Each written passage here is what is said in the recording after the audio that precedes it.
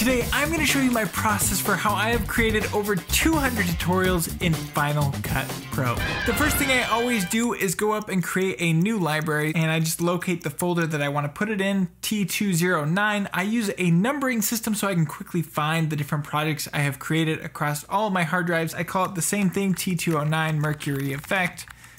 And then we'll push save. Now that I've done that, I'm gonna go ahead and import some footage here. I'll look up my screen. Now I haven't added any music, graphics, sound effects, or anything like that. So we're just going to select the screen and import that. I'm gonna push Shift Z so I can see both my screen and my face cam. Now that I have my footage in, I'm going to select both of them, right click and throw them into a new multicam clip. And I just call this tutorial. From there, I'm gonna leave my resolution at 4K and set my frame rate to 60 frames per second. Then I'll push OK. I like to record my face at 24 frames per second so it looks extra cinematic, but then I like to record the screen at 60 frames per second so that you can really smoothly see exactly where the mouse is moving to. It also makes animations look really good in Final Cut, so that is why I do it that way. Now that I've got my multicam all set up, I'm going to push Command N to create a new project, and we'll just call it the same thing, T209 Mercury Effect. And we can go ahead and leave the frame rate at 60 frames per second. I'm gonna go ahead and drop the tutorial here on the timeline, and then we can double click into this multicam to see both video elements.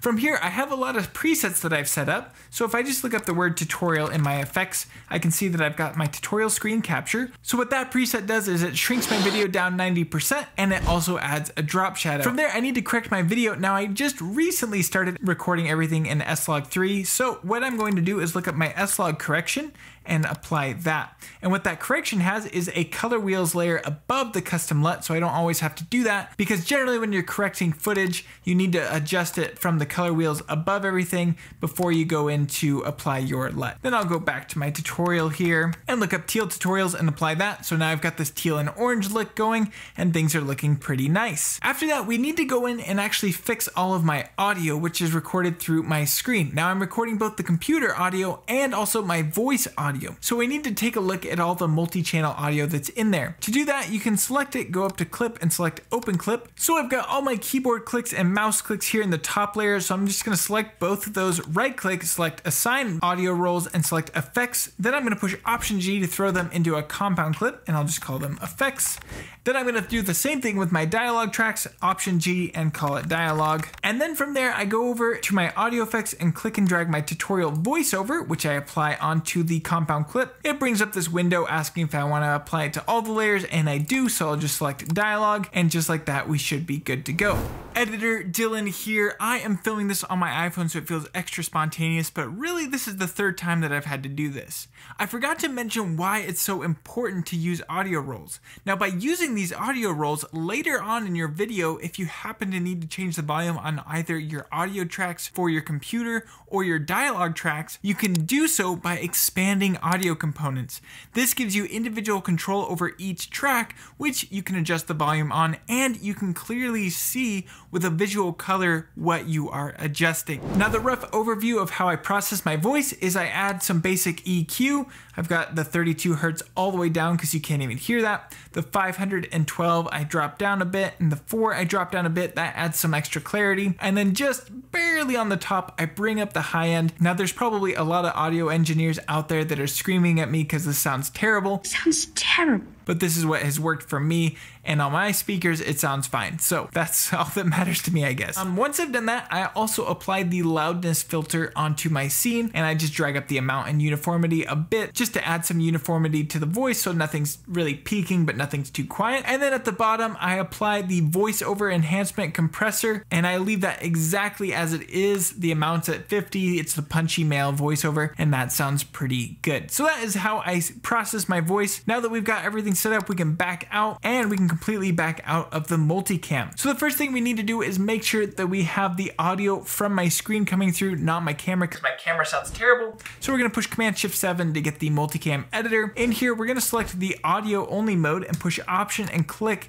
on the screen recording. And what that has done is it has set the screen recording as the main audio source, but it doesn't create a cut like most multicams do, because when I click, it creates a cut. We don't want to create a cut. We just want to change the audio over. So by pushing Option, it just swaps it without cutting it. Now that our audio is set, we can go back to video only mode, and now I can just push 1 and 2 to create cuts on my video without needing to click either of the multicam edits. I'm going to push Command Control 1 to actually get rid of the browser, and now is the process of where I go through and trim up all of the fat of the video to get it nice and concise, to take out any mistakes. This process can take quite a bit, but we'll go ahead and speed on through it. So the first thing I do is find the intro. Usually it's always the last take. Sometimes if I felt like there was a really good take early on, I'll remember that and go select that one. But for the most part, it's usually the last take. So I've got the last take here. I'm gonna push Option left bracket and trim the video up to that point. So we've got that basic intro. I'm gonna push C, and I created C as a custom keyboard shortcut to create a cut. B gives me the blade tool because sometimes I want one or the other. And then we can also go in and create these 2 cuts really quickly, select it, and then I actually set up a keyboard shortcut on my mouse. I guess it's a mouse board shortcut. And when I push that middle button, it goes ahead and deletes it. So this process can take quite some time. I'm just gonna go ahead, trim up everything in the timeline, and then we'll get back to the second part of my workflow.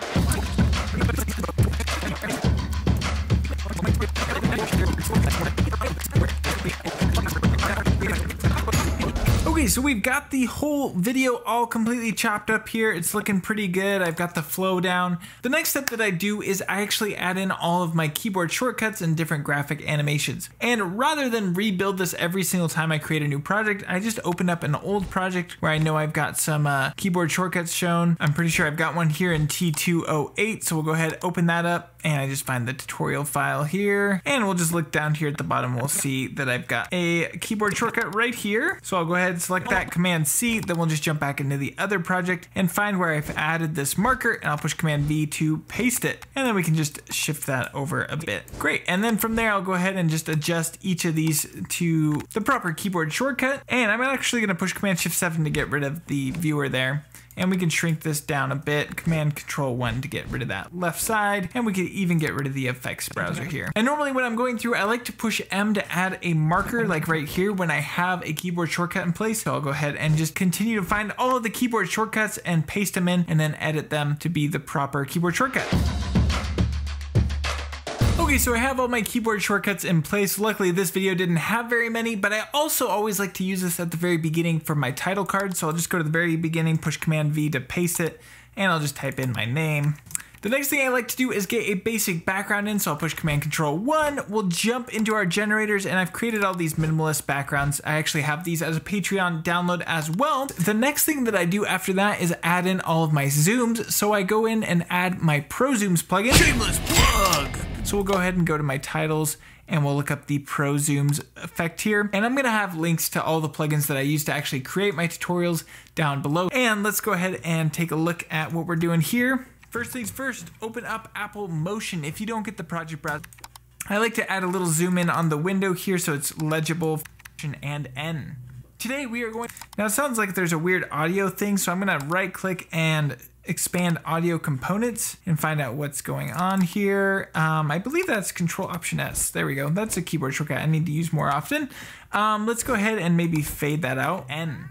Today we are going to select, and I think we could shorten up the time between these two as well. So let's go ahead and shrink that up. And N. Today we are going, perfect. Okay, so sometimes as I'm going throughout, I'll go ahead and make those quick adjustments because it's really hard for me to do full passes every single time when I'm making like a 20-minute tutorial. So I try and do it as I'm going if I happen to catch them. But that main process at the beginning is just trimming it down, starting to add in the graphics, and then I start kind of listening to exactly what's being said. If something's doubled up, I'll take that out as well. So we're going in to zoom in on that tool there. So I'll go ahead and get my Pro Zooms tool, and we'll shrink it up so it's just on the screen here, somewhere in there. Select the shape tool, and we're just gonna create, and here's the end of that. So I'll put Option right bracket to trim that down. Cut out the car, I'm gonna go to my inspector and disable the outline so we just have this white shape. So in here, this is where I would use something like markup to actually draw attention to that area. So I'm gonna go ahead and select the loop tool, apply that over the outline button there, And let's go ahead and get rid of the curvature, just make it a square there, and we can shrink it down a bit and get it looking pretty nice. So this is a really great plugin from FX Factory, and they just updated it. It's got some amazing features. I like the coloring to all be on brand. So I've got this color swatch here with all my colors. I've got that orange going on, so we'll just select that orange. And we can go ahead and set that box to be just like so. Go to my inspector, and we want it to animate in, so we'll go ahead and drag up the animation time on these. Inspector and disable the outline, so we just have, and then we can go ahead and let the animation end. This white shape. Now that I have that animation, I'm gonna go ahead and add in the sound effects. So I like the cork sound for those kind of zoom ins. So I'll go ahead and look up cork, and here we've got these bottle cork sounds. I'll just drop one in. Inspector and perfect. It's a little bit too loud, so I'll push Control and minus to drop the audio level on that. I might slow it down to Command R, make it a little bit slower because the zoom in is a little slow. Inspector and somewhere in there. Inspector and perfect, that's looking good. Outlines. And then I like to just reverse that for the end of it. So I've set up a keyboard shortcut for Command Control R, and that reverses stuff. Line this up with the end. Tap this. Perfect. Sometimes I'll add in a whoosh, but we'll just stick with the cork for now. Now the clone layer allows us to apply any effects we want to the original layer, like coloring or something like that, and the clone layer will also receive those attributes. So I feel like a cool visual gag for this could be to have a clone of me pop up. Now I love using the keeper effect, so let's go ahead and play around with that idea. I'm gonna duplicate that up on top, look up keeper, and we'll drag this on there. I'm gonna use add motion to animate this over, I think. And then we're gonna swap it from B to A, so now the animation will play out going to the left. Maybe I want it over to the right side. I can't decide. Or we could just have two of them. Now the clone layer allows us to apply any effects we want to the original layer. So now I need to show that as the original layer gets the different effects, then the clone also receives it. I should have probably copied these effects after I applied the effects to the original layer, but I didn't do that. That's okay. What we'll do is actually just use an adjustment layer. So I'm gonna actually use Command Post to apply that. Control space, and that'll bring me Command Post, and we'll apply an adjustment layer just like so. Then we can go ahead and apply that over that entire clip. I'm gonna push Command 6, adjust it a little bit so I can add a keyframe, coloring or something like that. And we want it to show that I'm affecting the color in some way. So I'm gonna push everything to the blues, like coloring or something like that. And I want that to be a little faster. I'm gonna push Control V to get the video animation and shrink that up, coloring or something like that. And then we can go ahead, add another keyframe, and then we'll go forward a little bit and just reset all of these so that they're right as they should be. But we can also apply individual, and let's go ahead and apply individual color grades to each of these clone layers. Click to add a keyframe, and then let's push one to the red, and then the other one we can push to the blue. Apply individual effects directly to the clone layer. Perfect, so that kind of gets across the idea that I had in the video of everything being uniform, and then the clone layers are on their own. Now when it comes to jump cuts, I'm not a huge fan of having jump cuts. Sometimes I leave them in, but for the most part I like to try and cover them up a little bit. So what I've done is created a preset that zooms in 30%, and it also adjusts where my eye line is so that from frame to frame my eyes match up, so it's easy to find where my face is, and it makes the jump cut less jarring. Okay, so I've got all my zooms in, I've got my graphics in, I've got my background in, I've got all my cuts made. Now is the time for me to build on my intros. So the first thing I want is a lot of energy up front. So I like to go in and use the Premium VFX dynamic transitions here. I usually like to kind of start out with a zoom to get that energy in. So we'll go ahead and do a out B long here at the beginning. Today we are going to recreate the Mercury effect using Apple Motion. I have a feeling that I want to have a nice build up to where the Mercury effect shot kicks in. So let's go ahead and find some music. I actually like to use Upbeat a lot, which is free music for creators. They do have premium stuff you can get as well. Links down below, but I really like the quality of music that they have, so this is usually kind of the first place I look. Let's go ahead and look up hip hop.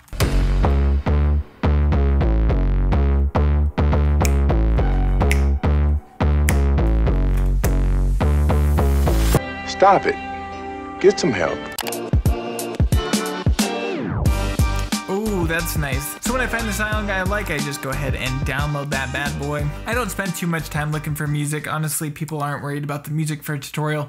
They just want to get to the content. So I'll just push Command I, locate my music folder, and import. Now we got our music. I'm gonna right click, assign an audio track, and set that to music, and then I can just drag this down onto the timeline. So I always have music clashing with my voice, and I definitely want my voice to stand out. So what I've done is created a preset called music, and then just drag that on. Now if you use the voice or music effect in Final Cut Pro, it actually carves out in the EQ where your dialogue will be sitting. So the music can actually be relatively loud and you can still hear what is being said. So I've applied that, I've dropped it to an amount of -50, and now we just need to find the point where the music really takes off effect and use it straight within Final Cut Pro. First things first. So right there is where the music takes off. So we'll just push M to mark that, and then we'll go ahead and trim this up. Let's go ahead and drop it right here. Also, if you're a patron, you'll be able to download this effect. So now we can just play. Today we are going to recreate the Mercury effect using Apple Motion. Also, if you're... And this is where I want the music to cut off. So I push Command G, I put it in a group so I get the magnetic timeline capabilities, and I just find where I want the music to end within Final Cut Pro. First, right there, that's a perfect spot. And usually I like to go to the very end of the song and see if it's got a strong finish. So let's see if it's got one. Original layer, like color. Perfect, yeah, it's got that little cymbal crash here, so that'll work well with the transition. We'll go ahead and trim out the middle there, and let's just see how the music is playing out. Okay, we'll just adjust it a few frames. Perfect, that's working well. Let's Control S, and we'll just extend this out a little bit, little J-cut action. Yeah, there we go, that sounded nice. Today we are going to recreate the Mercury effect using Apple Motion. Also, if you're a patron, you'll be able to download this effect and use it straight within Final Cut Pro. First things first, so I can see if I have the Apple Motion logo maybe pop out from behind me and then just totally wipe the screen to reveal the effect. I think that would be cool. So let's go ahead, we'll use Keeper. I use Keeper so much, and just drop that directly on there. So now if I delete the background, you'll see it's looking pretty clean here. It is showing a little bit of that microphone. We don't want that. So let's use a draw mask, trim around me here. Perfect. Now we've got that trim, so we shouldn't see any of that microphone appearing. Now let's get the Apple Motion logo, which I've created a PNG for. I should just create a template for it. It would save me time. Okay, so I've dropped in this Apple Motion logo here. I'm just gonna bring it in underneath me. What we'll do is extend it way out, and then I'm gonna push Option G to put it in a compound clip. Then I can use stuff like Add Motion without it cutting off at the edges. Apple Motion. So I want this to swipe over the whole screen, so I'm actually gonna pull it out just a little bit further. And then from here, once we've got it in place, we're gonna actually cut it so that it's in front. Drop this in front of everything, and it still has Add Motion, so that's great. We can trim that down. And we're actually gonna change it from A to B to B to A. And I'm gonna drop in a little transition piece underneath it, and I think that's gonna help sell the effect as if it's getting wiped off. Also, and then from there, we can go ahead and bring in the footage that we created in Motion, which I was stupid and didn't export. Hello, darkness, my old friend. I've come to talk with you again. Also, if you're a patron, you'll be able to download this effect and use it straight within Final Cut. So now that I have chopped up everything, I've made my intros, I've added my graphics, and once I have done that, I will export it and make my thumbnail. Now, if you're interested in how I make my thumbnails, I actually have a couple videos on Patreon showing how I've created different thumbnails over the different videos I've made. So if you're interested in that, you can check that out as well. So hopefully there is some useful insight within this long-winded video. If there was, consider pressing the like button and consider subscribing, as I have brand new videos twice a week. With that being said, thank you so much for watching, and I cannot wait to see you in the next one.